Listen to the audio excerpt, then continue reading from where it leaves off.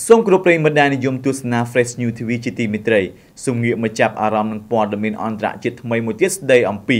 អ៊ីស្រាអែលបានទម្លាយរូបថតសម្ងាត់ជាច្រើនសន្លឹកដែលបង្ហាញថាចិនទំនងជាមានការផ្លាស់ប្ដូរឬដកប្រព័ន្ធមីស៊ីលចេញពីកោះជម្លោះក្នុងសមុទ្រចិនខាងត្បូង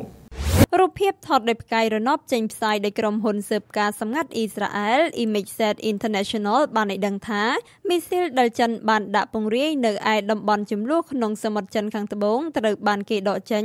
ឬក៏ត្រូវបានផ្លាស់ប្ដូរទីតាំងនេះបើតាមការចេញផ្សាយដោយសារព័ត៌មាន Sputnik នៅរសៀលថ្ងៃសុក្រទី8ខែមិថុនាឆ្នាំ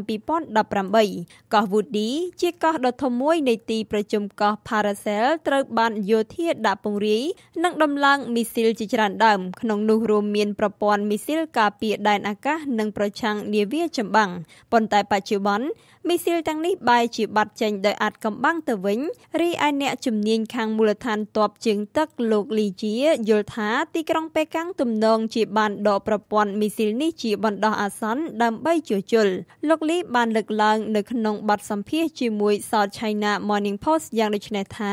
ដោយសារតែអាកាសធាតុមានសំណើមខ្លាំងបូករួមទាំងខ្យល់ព្យុះទីហ្វុងនៅក្នុងតំបន់ផងនោះវាទំនងជាប្រព័ន្ធមីស៊ីលទាំងនេះចាំបាច់ត្រូវដកចេញយកទៅជួសជុលជាបណ្ដោះអាសន្នឬក៏វាត្រូវបានគេផ្លាស់ប្ដូរទីតាំងដំឡើងក៏ថាបានប៉ុន្តែជំវិញបញ្ហានេះដែរមន្ត្រីអាមេរិក2នាក់ថ្លែងនៅក្នុងលក្ខខណ្ឌមិនបញ្ចេញឈ្មោះបានប្រាប់ CNN ថាទីក្រុងប៉េកាំងទំនងជាមិនជ្រើសរើសយកការដកប្រព័ន្ធមីស៊ីលទាំងនោះចេញឡើយតែចិននៅតែបន្តបិទបាំងវានៅក្នុងអគារដែលបានសាងសង់នៅលើកោះមួយវិញទៀតបើតាមសារព័ត៌មាន South China Morning Post ការដកប្រព័ន្ធមីស៊ីលលើកចុងក្រោយរបស់ចិនធ្វើឡើងកាលពីឆ្នាំ2016ពលគឺ2ថ្ងៃប៉ុណ្ណោះមុននឹងតុលាការអន្តរជាតិទីក្រុងឡាអេប្រទេសហូឡង់ទាត់ចោលការទាមទារចំណែកគ្រប់គ្រងលើទីក្រុងប៉េកាំងលើតំបន់សមុទ្រចិនខាងត្បូងតាមរយៈការគាំទ្រហ្វីលីពីនប៉ុន្តែចិនមិនទទួលស្គាល់ការកាត់សេចក្តីនោះឡើយ